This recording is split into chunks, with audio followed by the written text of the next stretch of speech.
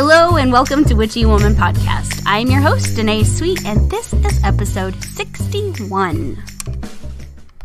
Today I have a beautiful soul and amazing friend, Taryn Ash, on the podcast today, and we are going to talk about our spiritual practice, witchcraft, and how it all kind of weaves into disabilities and limitations.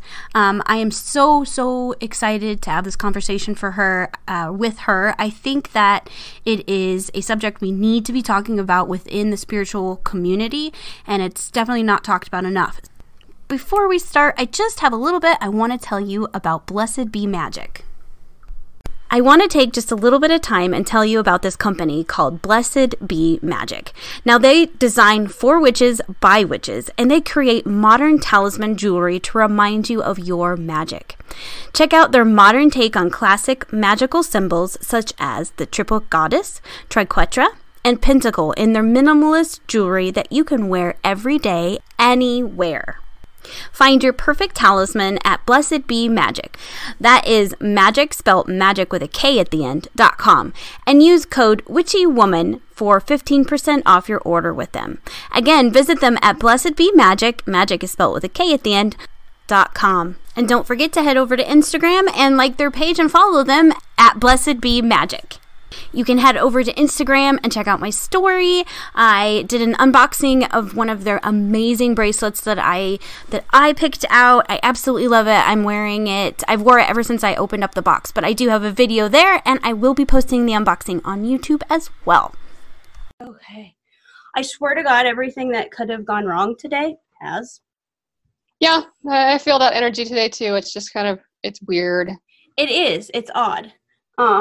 So, we have Taryn on today. Had you on before, because you are an Akashic Reader, Akashic Records Reader. Right. But I wanted to have you on to show, or to let everybody know about the alternatives, because when I do my practice, it's different than yours because you have limitations. It's just how shit happens. Right. But when I'm like, because I know when I'm making my products, I'm like, how can someone else not use it? Like, is this going to be a problem for someone else? So it really started when I started thinking about how you do things and what limitations you have. It really changed the way I thought about creating products, creating magical items, because I don't know what would be not usable and what would be usable. So there's others that can identify with this, and absolutely. Maybe just tell everybody, if you're comfortable, tell everybody kind of what your situation is and how that affects how you practice. Absolutely. So I was actually diagnosed with JRA, which is juvenile rheumatoid arthritis, around the age of 3, and it's not an autoimmune disease. Many of us are intimately familiar with those.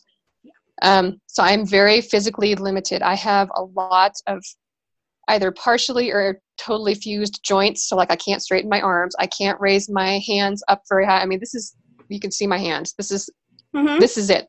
I can't straighten my hands out. So I have had to learn from a very young age to adapt. Find stuff that works for me. Right. And back then we didn't have the internet. We didn't have support groups. I had nothing. So I just kind of sat and looked around and, well, what can I use to make this work? And what can I do? Because I'll be damned if I'm going to sit back and have somebody do everything for me. Because that's, for starters, that's unrealistic. You can't do that. Right. So what I learned with my magical practice and all of my spiritual practice basically is that do it in your head. Your mind is the most unbelievably powerful tool and underrated and underused tool that we all have. And that applies to everybody, not just those that are physically disabled. 100%. And so visualization is very key in everything that I do. Like you did my Reiki stuff, so I can do Reiki, but I can't physically use my hands on somebody. Yeah. But I do it in my head. I visualize another, like a carbon copy of myself standing next to the person putting her hands on it, and that works. I'm not actually touching them, but the intention is strong enough that it works every single time. And so I do that with everything. If it requires some type of hand movement, I just close my eyes and I imagine myself doing that. And I've I've honestly never really felt, I started to feel left out at first. We had a teacher that we were a part of, and she wasn't a witch, but part of her practice was to open a circle to do the rituals. And she would do, like a selenite wand around her with her arm, very simple. And I remember asking her, okay, well, I can't do that. So is there some way that I can do that and still safely open the circle? And I think, to her credit, I think she did say, just imagine doing that. But at the time I was like, seriously, that's it. That's all you're going to give me. Just think about it in my head. Okay. It took me a few years to finally have that click in my head that, yeah, you can do that just fine. And it's very safe. It happens. It's very purposeful. So, I've just had to, everybody's different. You just have to learn what works for you. And that includes everybody. We don't need all the tools. Some of the tools are really awesome, but we don't need all of them. No. So yeah. That's awesome. So in our coven, that's one thing I've been really focusing on is when we do a ritual, I try to think of one, for the people who don't have all the things. I try to substitute or give substitutes. If you don't have this, you can totally grab this from your kitchen, or my tea light thing. Like you can buy I think 50 tea lights at the dollar store for really cheap. Yeah, $5 or something. So I use tea lights a lot in our coven because I know that that's something that everybody has access to. Right. Then I start thinking about knot magic. The other day I was like, "Ooh, I have a knot spell for you." I'm like, "Well, shit!" And I know that you can do that with your mind. I truly believe, if you worked through the motions of that spell and we're imagining this energetic, because really all that is an energetic. When I do a knot spell, that piece of string is standing in for the energetic string, the energetic thing that we're actually that will actually carry out my spell or my intention. So I started thinking about that. I'm like, I really want to be intentional now with the rest of my spell work and the classes that I'm offering on how to make it accessible for everybody and not leave everybody out or anybody out, because I really feel like witchcraft and magical practices in general and spiritual, just if you're just a spiritual person, not magical being like a witch, use that label. I still think that everybody should try really hard not to be so focused on what you can and can't do, and try to involve everybody.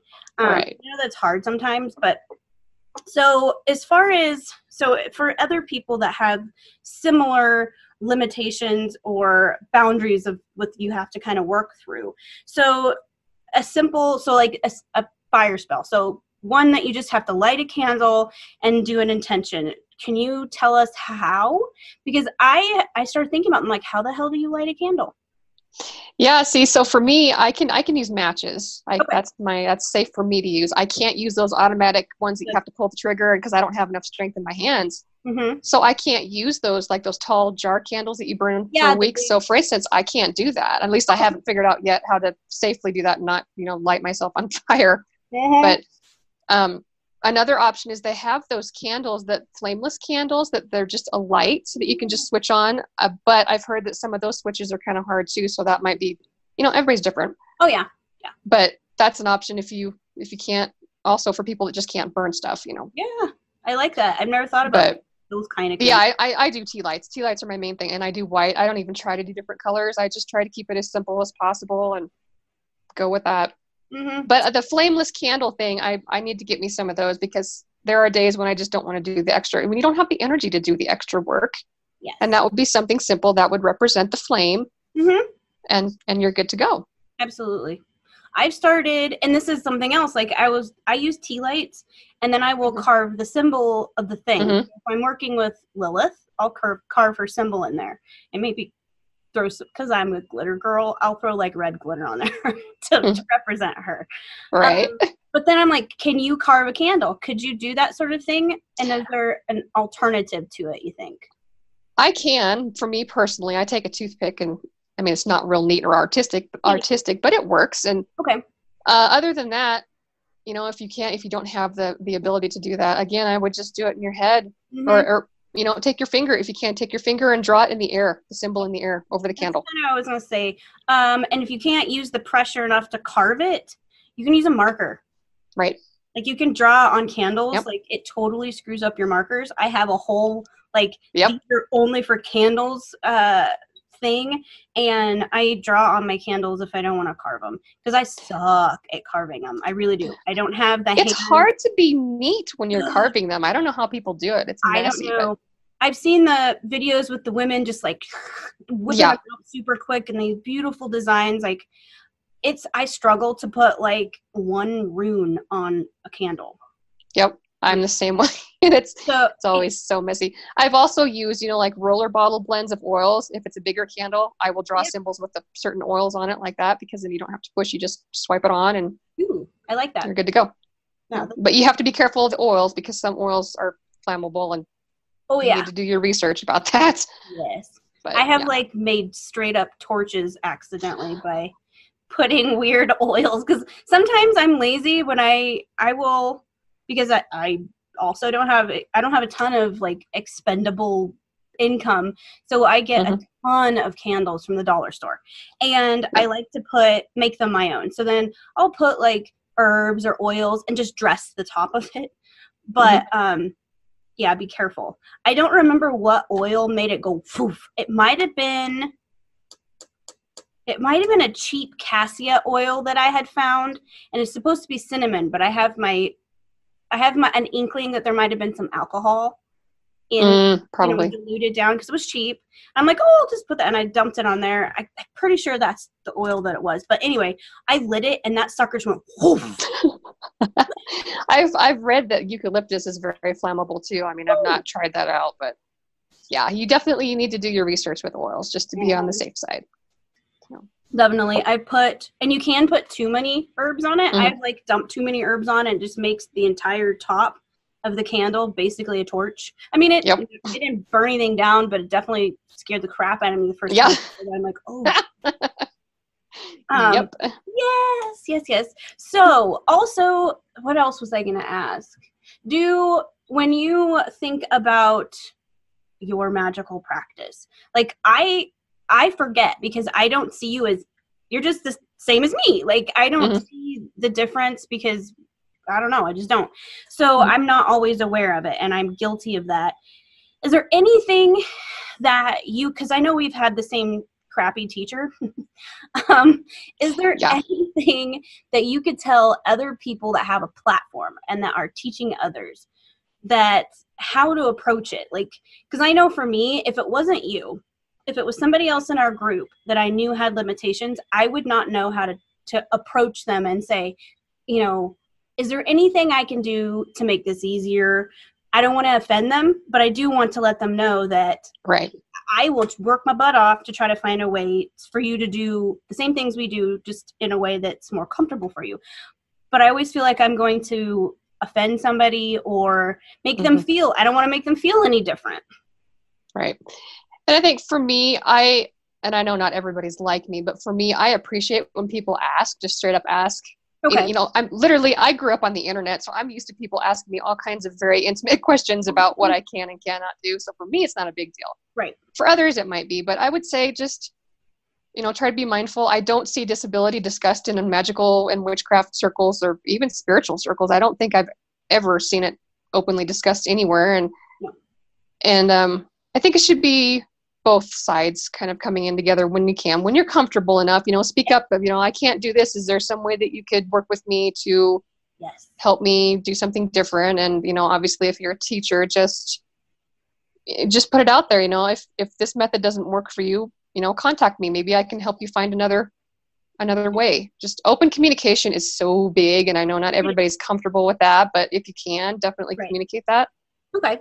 I know, like when I was doing all the courses, I am trying. So I know somebody's going to complain at some point because the classes I have made are completely, how do I say, they're going to be different for everybody. I have like a skeleton of the class, and then what the purpose of the student to do is to make that thing their own. So I'm going to give them, a spell and say, show me how you do this in your, I love that. And and then it might be completely different, and they can show me, okay, this is how I do it because I don't believe in this, I believe in that, or I have a disability and I can't tie a knot around a candle, so I did it this way instead. So I think you're the main reason. I mean, and there's everybody that's in our group and that in the world that has limitations has been an inspiration. But you, for one, like, because I'm with you. I mean, Thank you. And it's really, really pushed me to think of a magical practice in way different ways than just my way. If that makes sense. Right. And I love your idea for having everybody make their own thing. And that's going to be beneficial for everybody, because then everybody's going to see that, okay, there's not one right way to do this. Look at all these other ways that we can do it. Exactly. And I think that's fantastic. I think that for me, when I started doing things my own way, it empowered me. Like before, I thought with the specific spiritual teacher that we had, I was doing the things and it didn't, I don't know, it didn't feel powerful. It didn't feel, right. It was like I was saying my ABCs and that was it. You know what I mean? Yes. And then when I stopped and panicked because I didn't have a leader and I started doing things on my own, things changed. It was like a shift. And that's what I want for other people, is to go, oh, that's my magic. This is my way. And that's what makes this whole thing more powerful, is that when you do it your own way, the thing that resonates with you, that's what makes it powerful. So absolutely. I went through that too. I didn't have a leader to follow. I didn't know what to do. If there was nobody leading me through this, how am I supposed to do this on my own? And I went through, it was months of not doing anything because I just felt like, I don't have a teacher to follow. So what's the point? Yep. And then my guides kind of kicked my ass and said, you know what? You're not helpless. Do the stuff. Yes. Start doing the things. And I did. And, I felt it was awkward. And I felt like I was kind of pretending and going through the motions until I found my rhythm. And then I'm like, oh, I can actually do this on my own. And it was awesome. And from that point on, once you learn that and you connect with your own energy and your own way of doing things, that's empowering in a way that no teacher can really give that to you, no matter how great they are. That's got to come from you. Absolutely. So the other thing I wanted to talk about is so I'm going to my first pagan, depending on if we are allowed to do this. At the end of May, there's a pagan festival. And I'm going, and it's out in the woods, basically, and, we're going to all camp, and it's going to be a hippy-dippy time. So I asked them, because I was like, well, maybe Brad could bring you down, and we could hang out and do all that. And I asked the organizer, I'm like, are you going to have handicap accessible spots? Because we all know how fun it is to go through dirt and yes. Not have wheelchairs are not all-terrain vehicles. We can't just go romping through the wilderness. Yes. Although Brad is like, I bet we could make one. Like, he's totally like, I bet we could make You know what? We've done it. Sabrina and I did it out at the ranch. We literally took this wheelchair through the sandhills. I mean, it was difficult, and it took like 4 people to do it, but we did it. Nice. And that's the thing I asked them. They're like, well, most of it'll be sod. It'll be pretty hard. And I'm like, okay, well, what about bathrooms? Well, we hadn't thought about that. I'm like, how did you get insurance? How did you get insurance without, So I wanted to talk to them about that. And that's on my, like, if we go ahead, if they're going to have it, they haven't emailed me back. I'm like, are we having this or not having this? And I do want to talk to them about being more prepared, because it's not fair. Like, you should you should be able to come out, drive you right up to where, like, the workshops are going to be, and allow you to be there. You should be able to go to the campground and all of the vendor tents and all this stuff. And it really freaking bummed me out that there really wasn't a plan. They had a loose plan, but their expectations of people's ability to push a wheelchair around through some of that stuff, I think, is way too high. Because, like, imagine if just your grandma took you. There's no way. She couldn't. Nope. Like, there's no plan for a lot of these. I started looking through. I'm like, okay, let me try a different. I just typed in pagan festivals around just anywhere. And I started looking at their events, because if you go to a concert, there's usually a tab to click to find out the details about a handicap accessibility to a music concert. Mm-hmm. I'm like, surely they have that stuff. It is amazing how many don't. Yep. There's no information. Like, and a lot of those don't answer their phone. They don't answer the emails unless it's a I would like to be a sponsor, that kind of. Right. So I found that I'm kind of bummed out about our spiritual community for not being a lot more proactive with that particular thing. They're not, and it makes me kind of sad because that's what we're supposed to be about. Inclusiveness. Yes, inclusiveness and being together and helping one another out. And in other areas, we're doing really, really well. I will say that. In other areas, it's really good. But that's the one area that nobody talks about. Nobody prepares for it. So I'm hoping this will at least start some conversations, at least make people think. It's just, mostly people, they just don't think. No. And I get that. I understand that. But I also reach a point where I'm done holding hands here, and it's time that we start thinking outside of ourselves a little bit and, think things through. And it's very frustrating. Everywhere I go, I see stuff every day. Mm-hmm. The thing that really bothers me is I will see something that has a handicap symbol on it that's not even remotely something that I could use, even in a wheelchair. I see stuff like, I see bathrooms I can't even get through the door with my wheelchair. And they get by with it. They all get by with it. And what am I going to do? Am I going to be the bitch that turns them in? And especially when they're small businesses, I'm going to be like, okay, I'm going to turn you in. What am I going to do?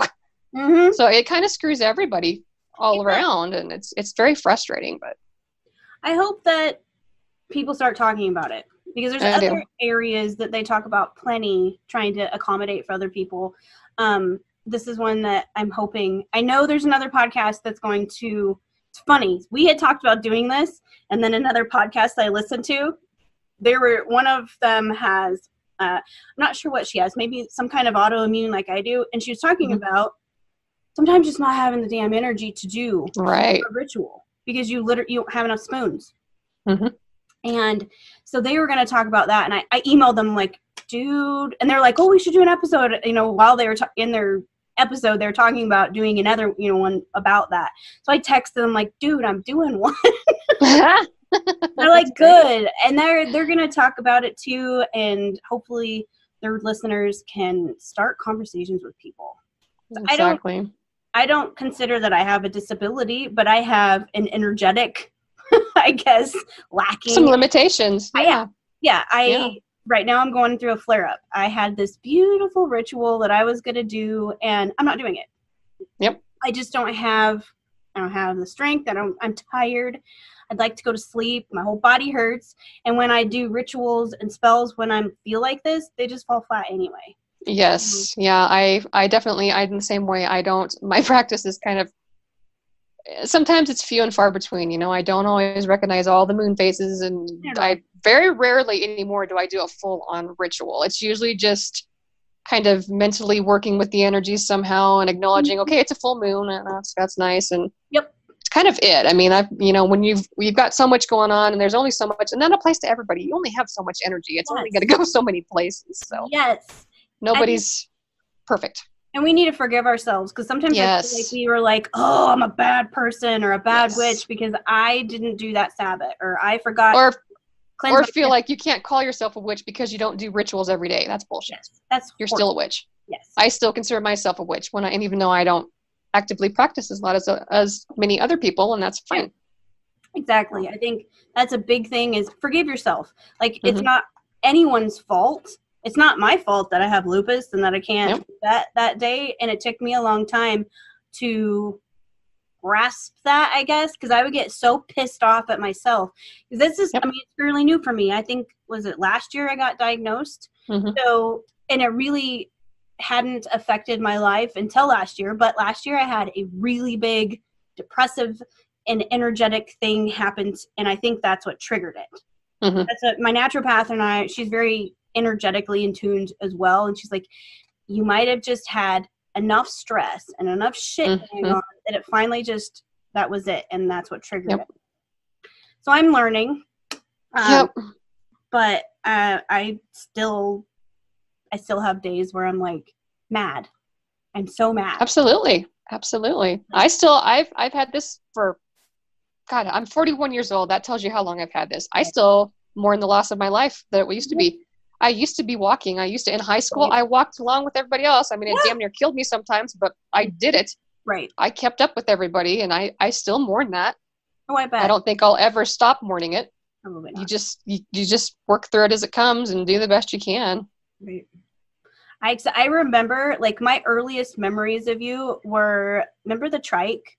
Like the big yes, bike the big bike, 3-wheeled, yeah. With the basket in the front. Mm-hmm. Like, I remember when we were little, we'd ride that around town. The doctors told me that I would never have balance enough to ride a bicycle. So that's why we got that, because we thought, okay, well, I can still ride something like that. Well, then I had another bike that my cousin would ride, and I was fiddling around, just a regular 2-wheel bike. I was fiddling around on that, and I accidentally taught myself how to ride a 2-wheeled bike. Woohoo! Perfectly fine. Yeah. From that point on, I was just like everybody else. So, nothing against the medical community, but they don't know everything. No. When they tell you you can't do something, that's not always the case. No, it's not. I think especially back then. Back then they just kind of guessed and did the best that they could. Probably. Yep. I always I love my naturopath and I love my new doctor. I got a new general practitioner. Oh. So I have a new doctor up in Hot Springs, and she is so much. I really like the way she deals with lupus. She's like, here's the deal. We could put you on meds, but this is what it does to you. And she's like, rather not. So I love that you're working with a naturopath. Here's what I can do for you as far as Western medicine goes. And she just kind of lets me just go navigate it myself. If I hit a wall somewhere, she's like, okay, you call me and we will figure out that. Because right now it's perimenopause and lupus are fighting. Yeah. So that's a hell of a combination too. It's fun. I feel bad for Brad. So that's what, she's really good about that. She's like, just let me know if you come across, energetic. I have no energy lately, and I think that's partially because of the stupid perimenopause. So she's like, when it becomes too much, when all your other stuff isn't working, we'll worry about some kind of supplement or some way to boost your energy. And until then, she's like, you do you. So that's awesome. I cannot. I've been through 4 doctors, Western medicine doctors, and they've all kind of fall flat. But this one, and she's a VA doctor. Wow. I know. I didn't have very high expectations, but but I really I switched regions and started going to Hot Springs, and they're fabulous. I'm so glad to hear that. There is nothing worse than a bad doctor, and I've got a really good one, and that's one reason why the future I don't want to go anywhere, because I have this doctor that I have built years of trust with. Oh yeah. That's not guaranteed. There are so many people that don't have a good relationship with their doctor, and that makes everything so much worse. Yes.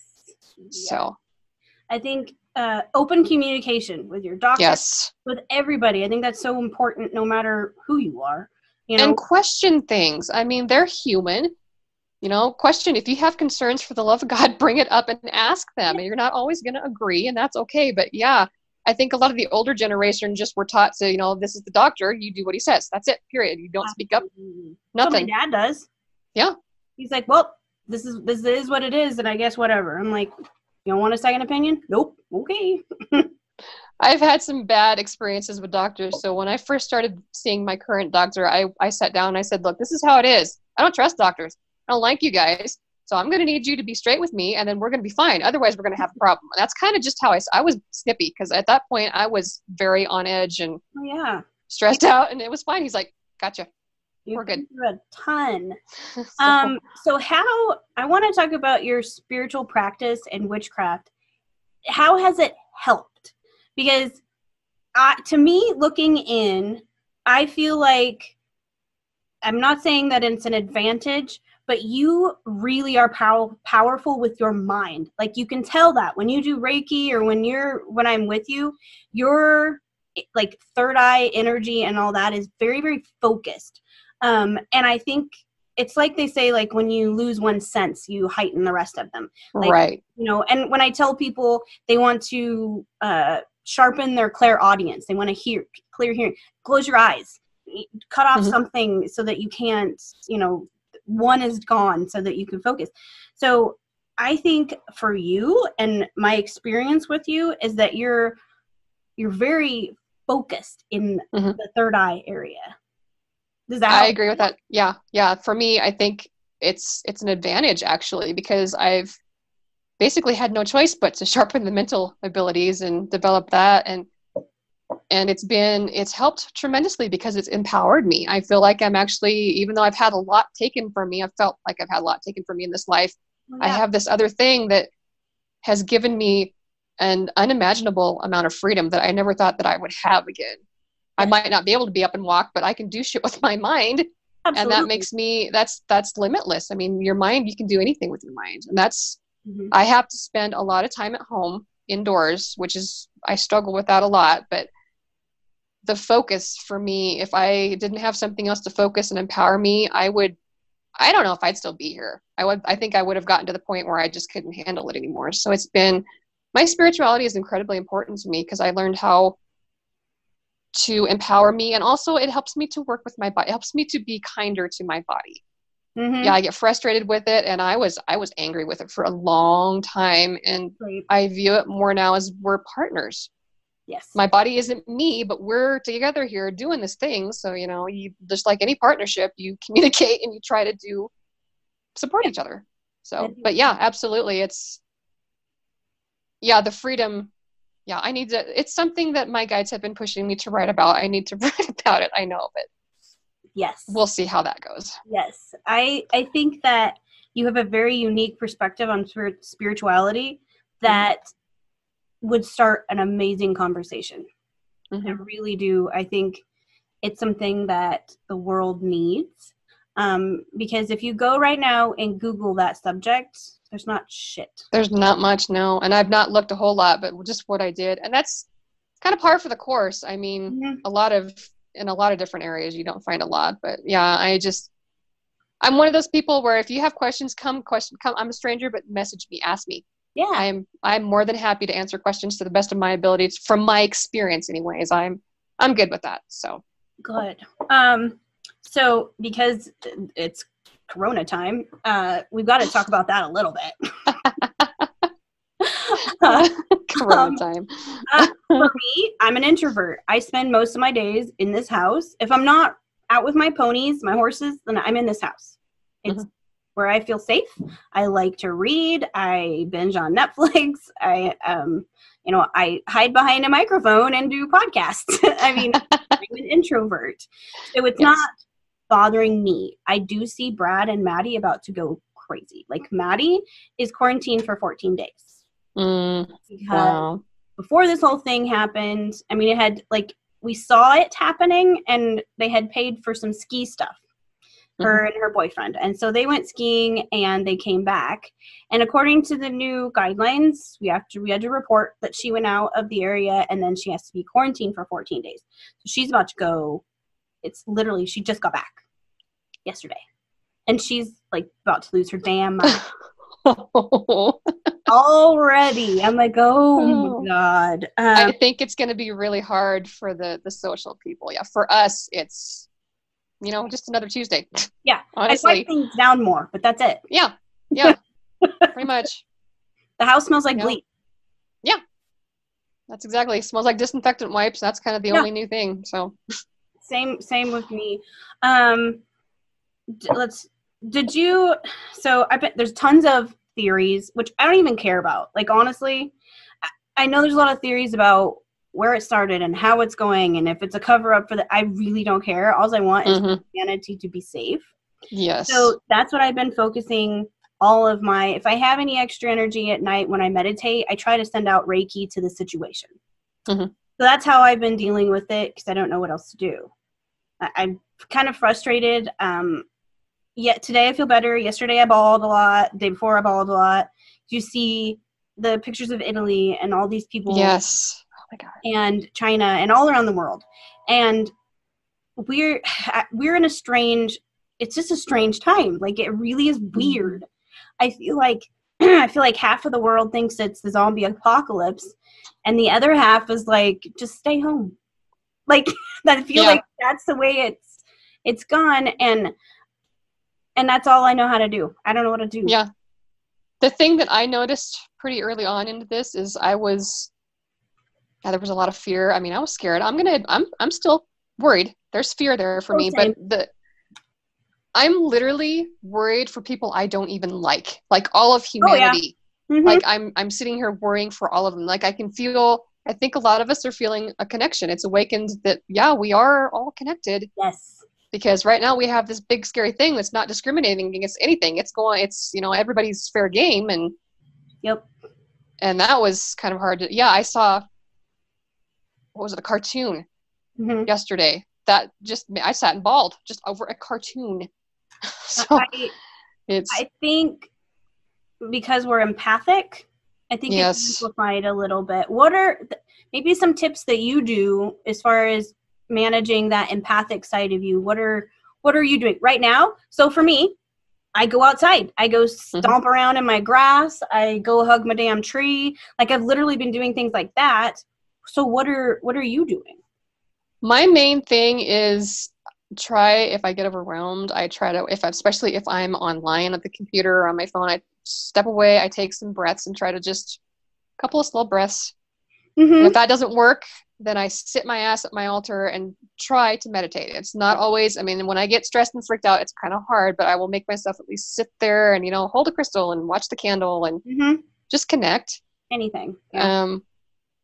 I pray. Like you, I don't know what else to do. I pray. I don't even know how to pray for this. Honest to God, I don't know what specifically to ask. I've been praying for compassion in the hearts of everybody. That's pretty much I think that's a big one. Hoping is that this help each other for the love of God. Just I feel do like what you can. Yep. I feel like it's a really shitty situation, of course, and I hate to be the hippie there is a silver lining to everything. Yeah. Look hard enough. Yeah. And I think this is showing everyone how connected we are. We are so deeply connected. We are connected to the very first person that started this. We are connected because we're connected to China because that's where we get our drugs. We get a lot of our medications, our supplies, our freaking toilet paper. So we have to rely on everybody. We all have a part in this. So and they're literally showing people, like, just the toilet paper thing. It's literally showing people what you do when you're greedy. You're depriving someone else. It's not just that you're self-absorbed and, I wanted that. No, it's you take too much of anything, you're depriving somebody else of that thing. And I think it's a very simple concept that is being broadcasted right now. Yes. Your actions affect your neighbor. Your if I'm here inside and I'm not leaving because I have lupus and my immune system doesn't handle things very well. I catch everything. My neighbor across the street here is super he was in the hospital for 3 weeks a while ago. He's had surgeries. He's very high risk. And I started thinking about I know that Arthur is too. Hyannis is a very elderly centric. Tons of elderly people here. And it makes me very frustrated, and I've had to deal with anger right now. Because I get mad and I see people going online, hey, I'm headed to Denver. Anybody need anything from me? No, you're going to a place where there's shitloads of cases. Stay home and don't come back here. Or, if you're going to leave, don't come back here, because you could get, you go to the grocery store and touch a bunch of crap, because that's what we do. We pick things up, we look at the label, and we put it all the time. Yes. So then, neighbor over here that has really high risk needs to go get something, picks the same thing up, takes it home, and itches their eye. Yep. It's all so connected. That's what's blowing my mind is the universe. It's bringing to mind more mindfulness, because we're not, and even for me, my God, I didn't realize honestly, I wasn't washing my hands enough. I didn't realize that until now. I'm like, oh my God, how are we still alive? How have we not caught something? Yes. and before now, because it's just, Yep. and the touching the face, nobody can stop touching their Oh face. my gosh. I swear to God. I swear to somebody's gonna, I just did it again. Somebody has got to show me, like, I'm gonna go ahead and put this eventually, I'll put it online, but somebody will have to put at the end of this, how many times did I touch my face? Like, I swear to God, it's probably dozens. I've got like, I physically can't touch my face, so I have that going for me, but I have other things that touch my face, so I have to be sure and clean those, and that's taken a lot of my energy, just cleaning that stuff. So. I had no idea, so I was just going around, everything Maddie touches, I clean. Yeah. She's been pretty good about cleaning up, about, wiping things down after she touches it, but oh my God, it's an all-day thing. Yeah. And I know she's sick of it already. She's like, I'm so sick of the coronavirus. I'm so sick of, cleaning up and, and I get it. But it is really, if there's one thing we can learn from this, is that we're all so intimately connected. We're connected to the guy clear across the world, that's sitting in a hospital bed. We're connected to everyone. And I already believed that, but it's shown me in a tangible way. Really shitty tangible way. Really shown me, like, this is a truth. Like, if you can think of anything, like, we have certain truths in life. We are going to die someday. My flesh will run out and die out, and my spiritual body will ascend. That's a truth. Another truth is that every one of us is connected to everyone else. Yes. So, and I'm seeing a lot of people that have never openly talked about that kind of thing before. I'm seeing them question that a lot right now. Yes. Which is fantastic. I think it's a good thing. Yes. There are some good things. There's a lot of scary things coming around with this, but there are some very good things that are happening too, which is a huge relief. It is. There's got to be something good coming out of things like this. I mean, one, it's pointing out how crappy our healthcare system is. Yeah. And hopefully that'll get fixed. But it is, and all around the world, it's pointing that out. We don't have enough hospital beds or ventilators or respirators. We don't have enough of the things that we need to handle this kind of threat. And we'll only get more of these as time goes on, because as we evolve, so do viruses and bacteria and everything else. It's just how shit works. Right. Yeah. So I'm hoping that the healthcare community worldwide learns and starts making a plan for if this happens again, because this can't be the last time in our lifetime that this will happen. I'm sure. I mean, we've had H1N1 and SARS and what was the other? Swine flu or whatever. That was bird flu. There's been quite a few of them. Yeah. Was it when we were in high school they had the bird flu? There was something. There was one thing that they were talking about that showed up randomly and then randomly did. Viruses are weird. I don't understand how they keep track of them. So kudos to them for doing that. But they're complicated. Yep. No, and I think until humanity learns some pretty big lessons, this is just a cycle that's going to keep happening. Yeah, I would agree with that. But I think, I know a lot of other spiritual conversations that I've had with people, they have agreed. I think the world is awakening. Like, this is a big awakening for a lot of people. And it's uncomfortable. And I know a lot of people will probably hear that. And I think some people hear awakening and they're like, seriously? Really? It's consciousness. You're just being aware. It's you. That's all it is awareness. Yes. Yeah. Reword it so that the muggles don't get squirmy. Even I'm in the middle of this, and even I sometimes get a little irritated at that. I think, that sounds a little pretentious, but okay, I get your point, Yes. All it is being aware and mindful of you and your actions and the rest of the world and how it affects. I think it's scary, and I think that's where a lot of the fear is coming from some people, is that they're like, oh shit. That's a truth, and it's hard to deal with if you have not believed that your entire life and faced with something like that. I think it challenges your belief system, and you absolutely express fear. So I don't know. I hope it's all over soon. Oh, I do too. It's been an interesting ride so far. Yes. I have decided, I think I talked to you earlier about it, but I want to tell everybody's like, what do I do? What do I do? I've gotten a lot of questions like, what am I supposed to do? Like, in my house, I'm alone all day, whatever. If you're not used to being an introvert, one, books. Mm-hmm. Books, and I am going to start, because normally I get up, I slap on a ponytail and some, like, lately it's been kitty cat pajamas. That's how I go about my day. But I decided to make myself feel like I'm being productive and I don't get, because eventually being told I cannot go to the grocery store is going to frustrate me. Oh, yes. So I decided I'm going to get up and put on actual pants. Like right now, I have pants on. Wow. So I thought, you know what? I'm going to put on pants and at least do my hair a little bit, put on some basic makeup as if I was going to go to work.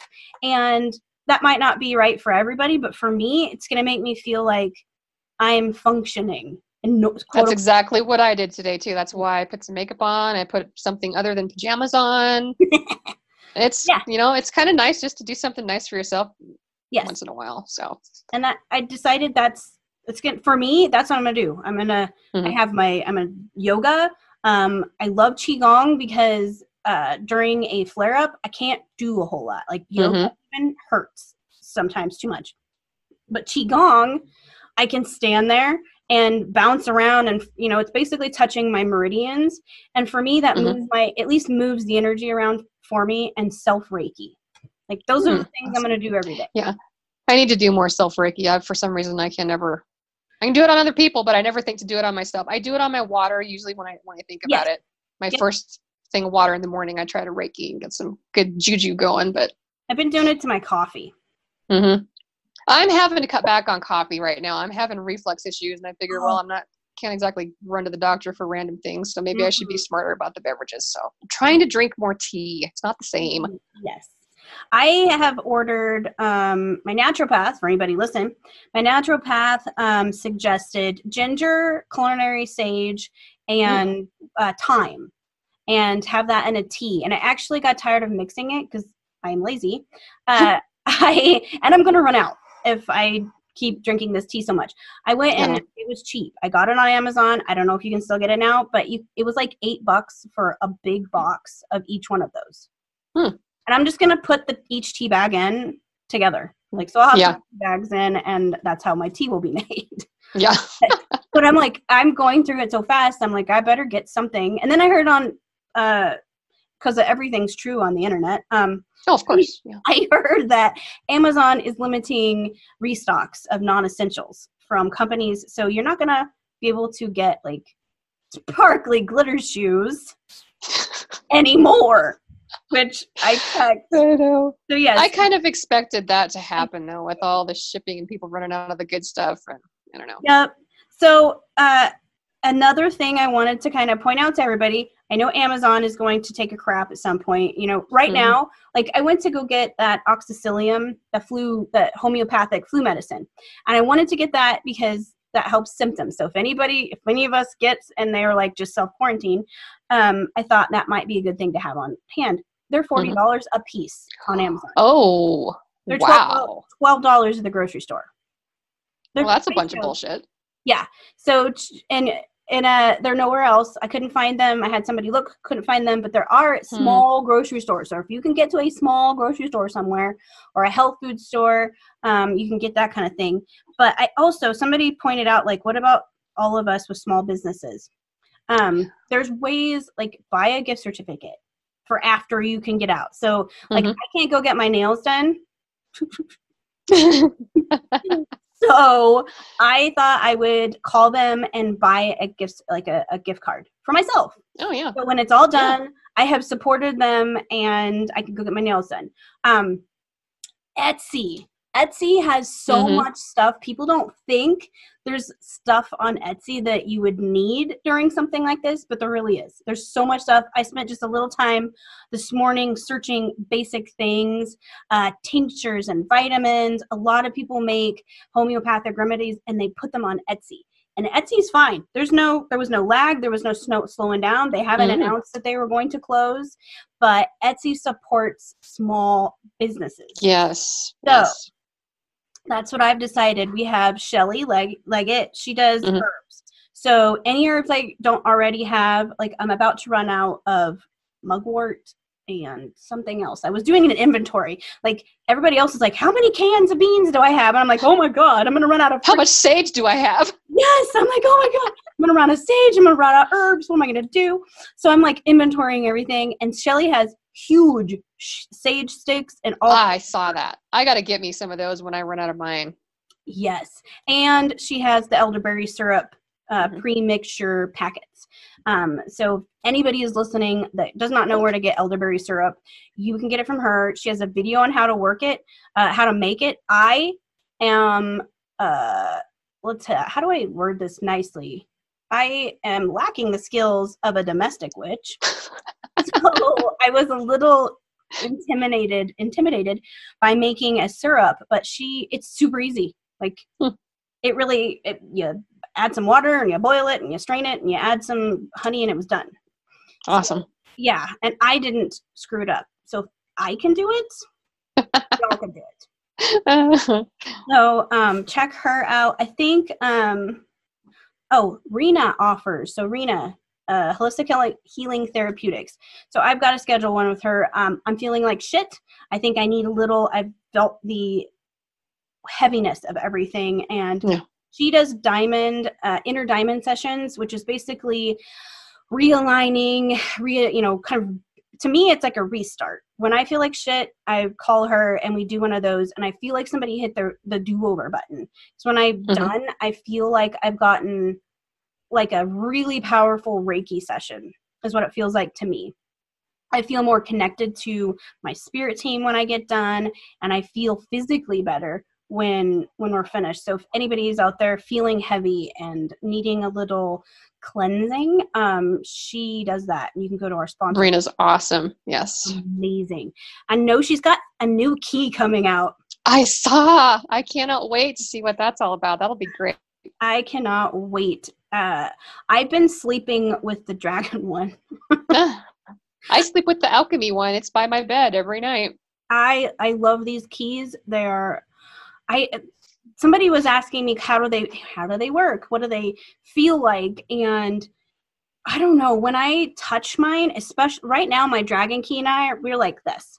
So when I touch that thing, like, I'm not kidding, my whole body just feels like it's buzzing, like it's like awakens all my molecules and I'm buzzing all over. That's the way that one makes me feel right now. I use the original one for pendulum work and Aurora one, the one with the really I've been using that one to clean out my aura. So I'll be meditating and I'll use it to like scoop crap out, metaphorically, I guess. I'll literally like be holding it and be like, okay, I feel something over here, and kind of wave it next to it. Feels bad.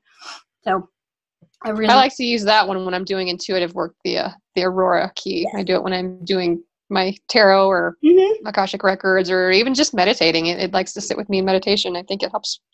In general, it'll help raise your vibration, if nothing else. But I like that it's unique to every person.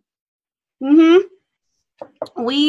used the very first one. So when I went out and I put the cures that Irina showed me needed to go when I did the ranch, that whole thing with the ranch, when I put in all those little copper cure sticks, I used the original one. I would hold it and it would be like a pendulum, and I would stop. It would like be going like this, and we go to the right spot and it'll just, that would be the end of it. It would stop. That's awesome. And I never would have thought to use it for that either. I saw it sitting there. I'm like, you know what? I'm going to take it with us. I didn't know what I was going to use it for. I'm like, I'll take it with. And all of a sudden I'm like, oh, it wants to be a pendulum.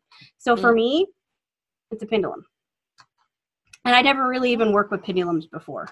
Like I've got one, but I don't ever really mess with it either. Yeah. I'm like, oh, it's pretty. But that one, that's what I do. I have, if I'm doing any kind of intuitive work where I need to do like a muscle test, like reflex test, I will, hold it up and ask it, if I, ask it the same question I was asking my intuition, and kind of gives me one more layer of, okay, that's right. So that's how I use it. If you feel comfortable, do you want to talk about the Akashic Records? And sure.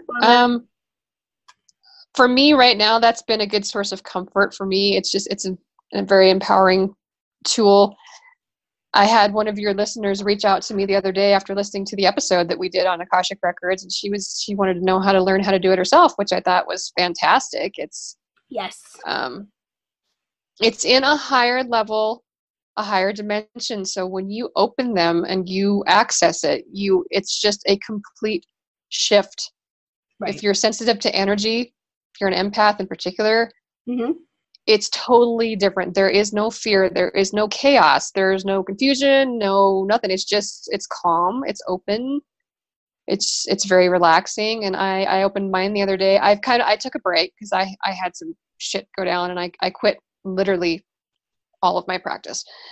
So I had been on a break for a while, and I've kind of slowly been getting back doing it for myself. But I opened it the other day, and it was such a nice break from just literally, I feel the chaos swirling around us all the time. It's just this maelstrom of everybody's fear. And interestingly enough, the information that I got kind of jived with what several other readers got too. And that was kind of just, we have our own power. Even though all this shit's going down, we're not helpless. Right. But we need to kind of learn to fend for ourselves in some ways and reach out and help other people. And it was they wanted to really emphasize community and, just gathering. I mean, we're sequestered in our houses a lot of times, but we have the internet. We have this video chat. I have been video chatting with so many people. As an introvert, I have never been more social than the last week. Yeah. And it's been great. I've been checking up on people, and they've been checking up on me. And but anybody that even has even the slightest interest in the Akashic Records, I recommend just to get a book and read about it. Yeah. And if you like that, then check it out. Find some classes I can recommend people. Definitely. It's a wonderful thing. I think everybody should learn to do it. It's very empowering. I think it's a beautiful service. It's a beautiful modality. Mm-hmm. I think it's something that I hadn't even heard of until you started doing it. I was like, what is this thing? And when the readings are beautiful. I'm hoping to get back into that again. I just have to it takes you a while after you've taken a break from whatever you're doing. It takes a while to get back in the swing of things. And I think now is the time to get back in the swing of things. So I'm trying to get there. I think so. I just started doing readings again, and I was terrified to do the first one. I hadn't done it a couple months, and I was like, oh my God, this feels like the first time I did one. And me and butterflies, and it was, oh man, very overwhelming, but it was good because afterwards I'm like, oh my gosh. It's for me, it's almost like, the adrenaline junkies that do things because it feels good afterwards? Like, they're like, oh, it feels so good. Yes. I do a reading, it's like that. It's like afterwards, my whole body, I think it's a crown chakra buzz. Mm-hmm. Maybe. I get that too. I am the same way. Every reading, I was always nervous to do it. And I would feel the jitters throughout the reading. Yeah. As soon as I closed it, it's a high. It is. You're buzzing. No matter how much I try to ground, you're buzzing for a while. So it's incredible energy. It's incredible work. I've never experienced anything like that before, intuitive work. And it's incredibly humbling to do intuitive work like that because it's not you. You're not doing the information. You're the channel. The information is coming through you. Yes. And it's wonderful. I absolutely love it. Like, if we were talking the other day in our little group about how, like, if anybody would have told me 10 years ago this was what I would be doing, I would have told them, what the hell are you smoking? Like, right? No way. Like, what? I didn't even know any of this existed. I mean, witchcraft, I knew about that, but all this other stuff, I had no clue. Nope. I don't know. It's so funny. When I went to school to do the hypnotherapy, I had to take a, what did they call it?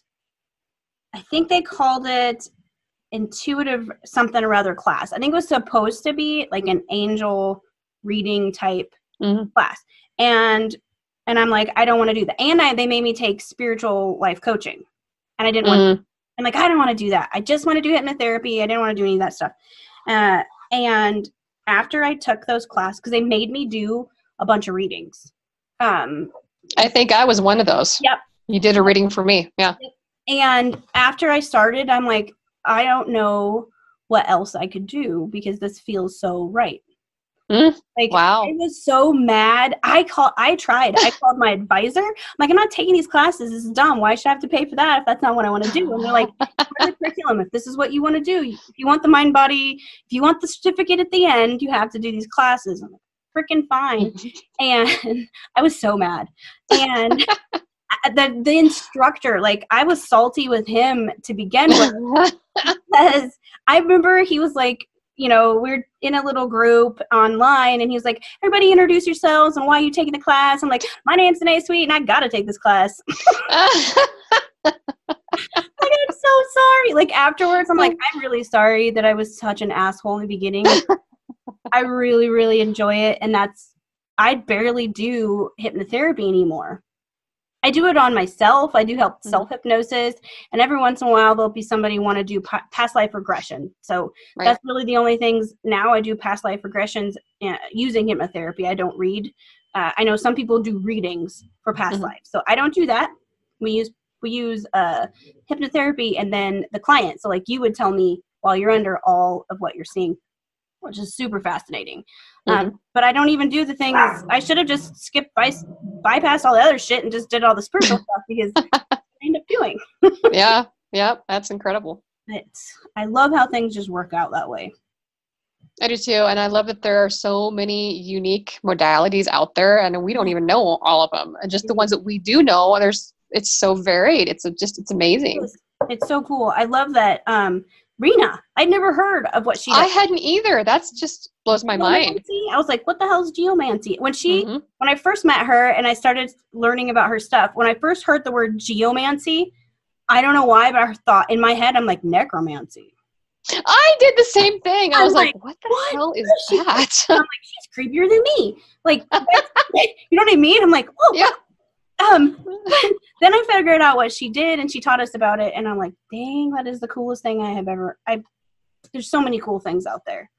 And what I like is it's so simple, but it's also so complex at the same time. Yes, it's so easy to do, but it's phenomenal results. I mean, I've told her that she is one of the most magical people I know, and I know a lot of magical people. So it really is. There's nothing. I know that she's had lately she's had some pretty heavy things going on in her life, but she's always somebody that makes me smile. Always. Yes, absolutely. She's so much fun.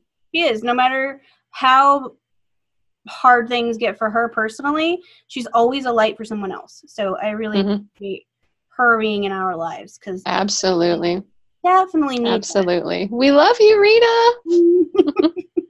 I like to tell them whenever I see Rena and when we do the video chats and stuff with Rena and Shelly, I always like to tell them, I love your face. I don't get to see your face.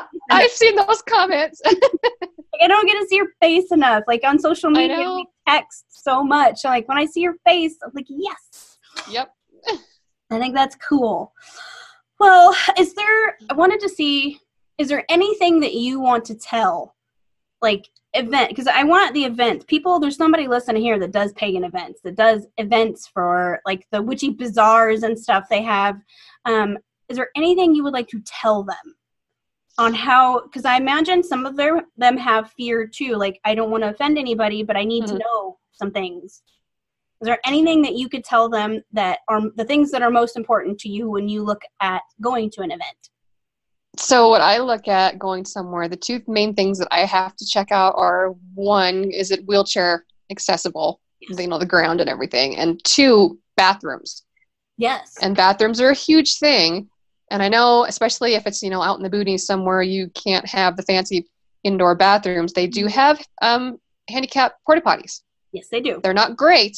No. And not everybody can use them. I can use them with some help. It gets pretty close and personal and interesting, but I've done it. I have no problem doing it as long as I have a helper. That works for me. Right. But I have no idea how expensive those are, what they run, but I mean, at least consider that so they have that option, and it should always be included.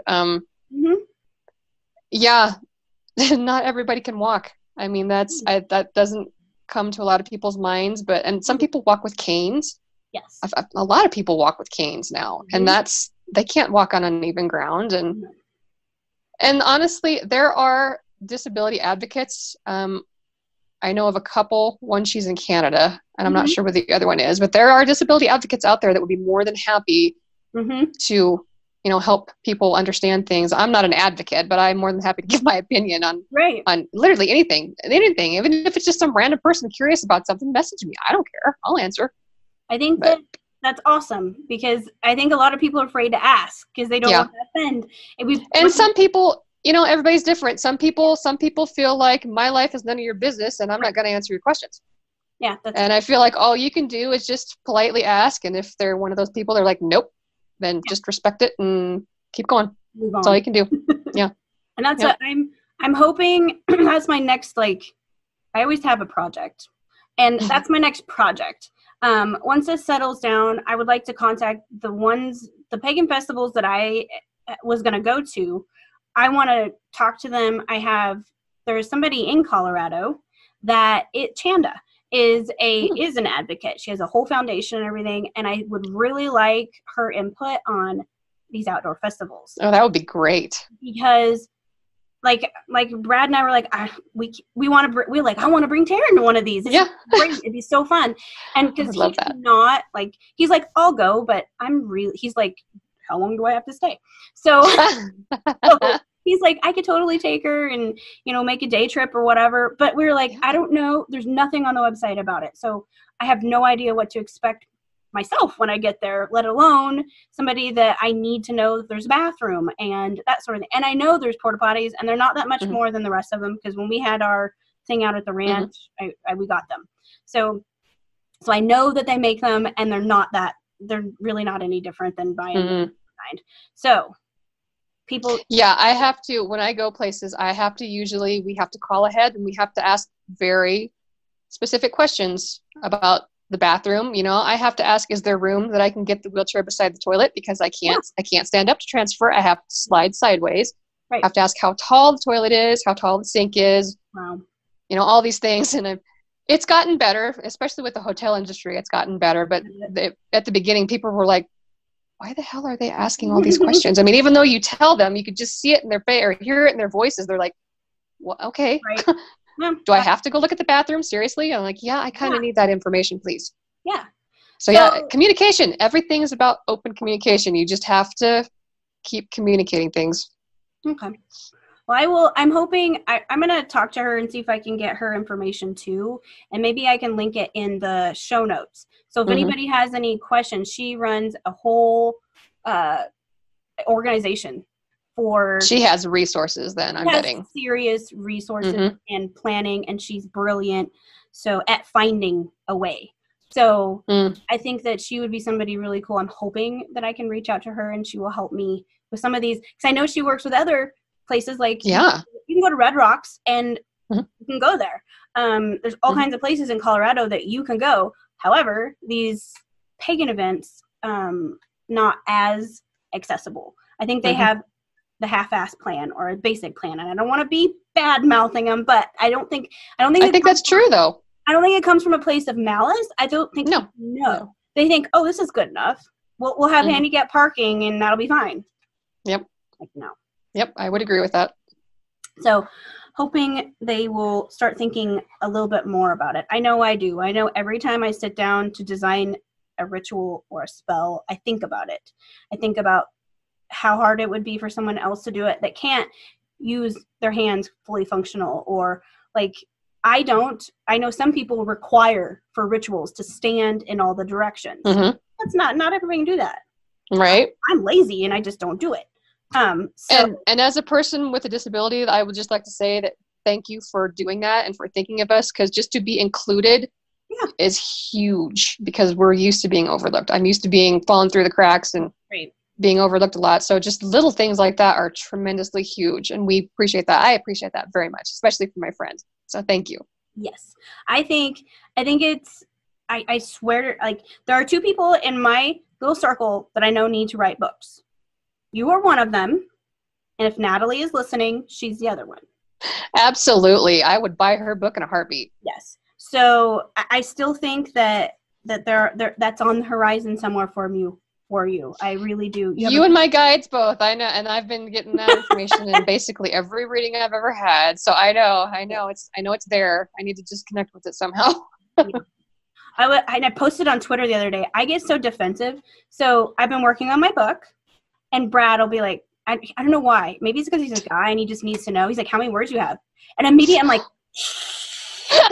that's how I feel. I'm like, he's like, how many words do you have? I'm like, what do you need to know? Is it a contest? Does it matter to you? Like, why do you care? He's like, I don't know. I just wanted to know. I'm like, backing away slowly. Yeah. I don't know what it is about it. Like somebody asks, how's your book? I'm like, am I not far enough along for you? So there's that. So at some point he will read it. I'm not letting him read it either until I'm done. Because I would too. That he's like not going to maybe appreciate or like. I want it to be as close to the truth as possible without being too truthful. Right. And it's funny. So I have everybody's name in there, and I've changed the names, but he hates his name in the book. I call him, I don't know why, but his name is Grant in the book. And he's like, wait, what? I'm like, I don't know why your name is Grant. I don't know. I just thought, I was like, what do I name Brad? And it's Grant. So that's great. So that's, he hates that. So that calling him Grant. At one point, I don't know. But that's his name for now, Grant. Maybe it's because we live in Grant County. Could be. I don't know how I made those up. Maddie is Claire. So, yeah. Remember Spanish class when we had to make our names? Uh-huh. The only Spanish phrase I know is, me llamo Diana, soy de Venezuela. Literally the only thing I know how to say in Spanish anymore. That's great. So my name in my book is Diane. Awesome. So a little throwback to Spanish class. Nice. Mrs. Helmer would appreciate that. That's what I thought, with all of her redacted cuss words in the book. Yeah. Like, you could still see through it. You could see through to see the cuss words. Yeah. That didn't work very well. No. And we didn't even have the internet back then. I know. We were resourceful. We didn't have access to it. Mm-hmm. We played Oregon Trail for 5 minutes. Mm-hmm. That and that stupid shooting game. What was that game? God, what was that? Wolfenstein or something like that. That was big. That was so huge. That was one of the first first person shooter type games that gory. Gory. Played it in school, just in class. Yeah. Yeah. Like, what are you doing? Playing Wolfenstein? Yep.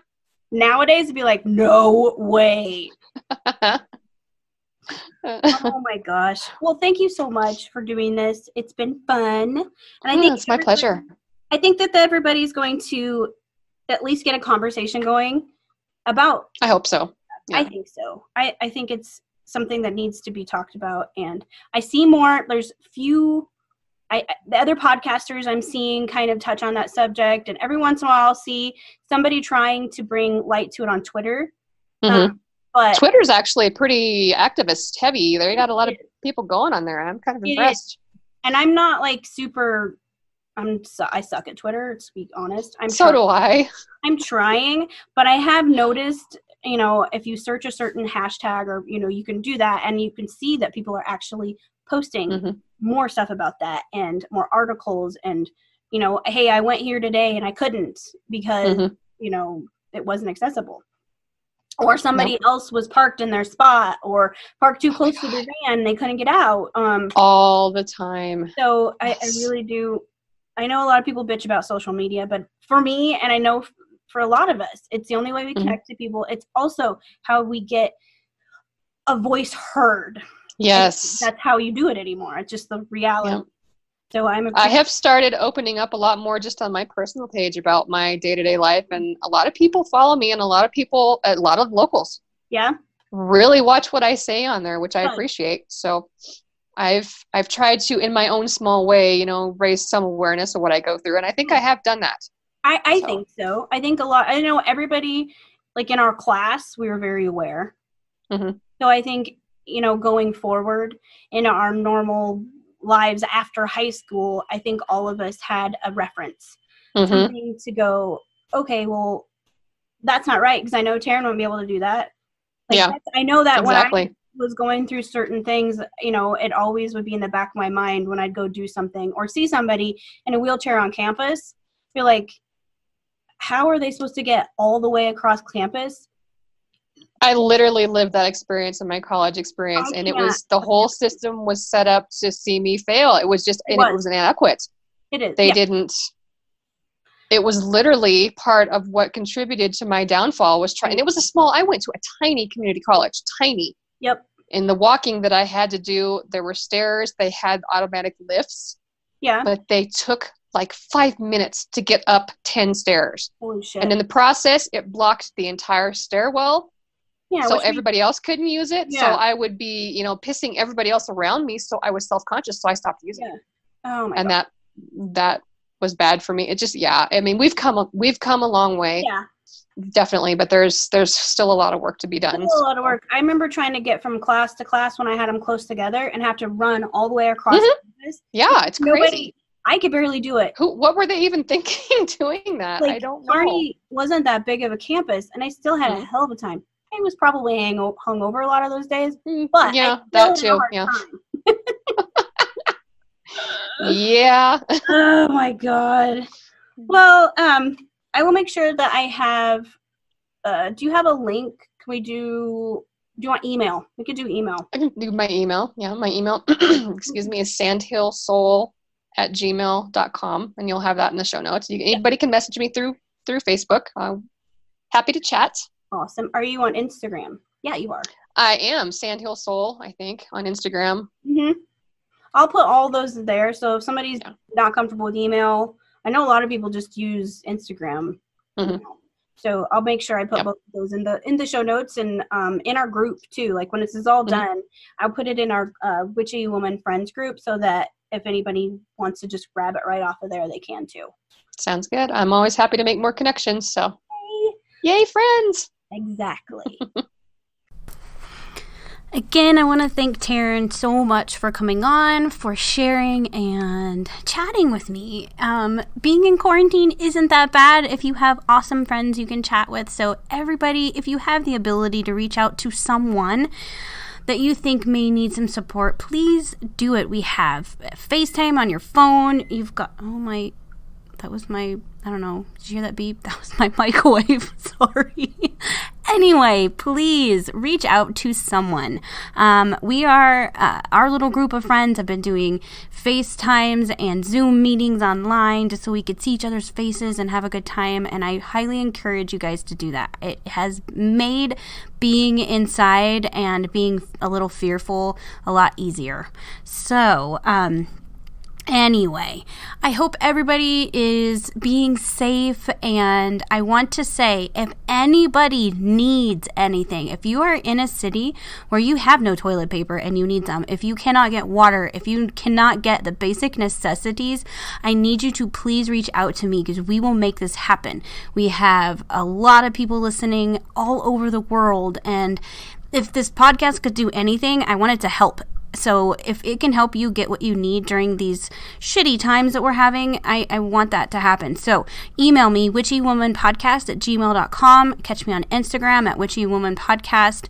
I'm on Twitter. I'm on most social medias. You can go to my website, witchywomanpodcast.com, and you can click on all of the media links. Oh, also, Brad and I did a funny YouTube video. So if everybody could go to my YouTube channel, I would appreciate it. I'll put that in the show notes, and I did share it in our groups. So if you are listening and you're not in our groups, please do join. It's Witchy Woman Friends on Facebook. It's an awesome group of people. If you would like to be in our Coven and take these classes that I'm going to offer next month, you can go to patreon.com/witchywomanpodcast, and in there you can click a tier, and any of them get you into the group and get you the classes. We also have quarterly gifts. We've been doing meditations. There's my microwave buzzer again. We have meditations and spells and rituals, and it's just a really great group of people. Also, you can get access to Shelley Leggett and her readings and the reading group if you're an Amethyst or above supporter. Anywho, I hope everybody's doing okay. Please check out our sponsors page. They're all self-employed, and in these crappy times, it's nice to support others. So go to their websites. If you go to witchywomanpodcast.com/sponsors, you can read all about the amazing things that they offer. We have Earth Mama Creations. She makes jewelry and candles. We also have Shelley Leggett and Lavender Potions, and she is an intuitive medium. She does amazing readings, and she offers herbs and amazing craft materials. We also have Rena Dwelly and Holistic Healing Therapeutics, and she does geomancy. She does amazing energy work. She also creates these badass, incredible, magical keys of the universe. So please check her out. I know she's got a new one coming out soon. So check out all of their sites and show them a little love. All right, everybody, stay safe, take a big breath, and as always, stay witchy. Bye-bye.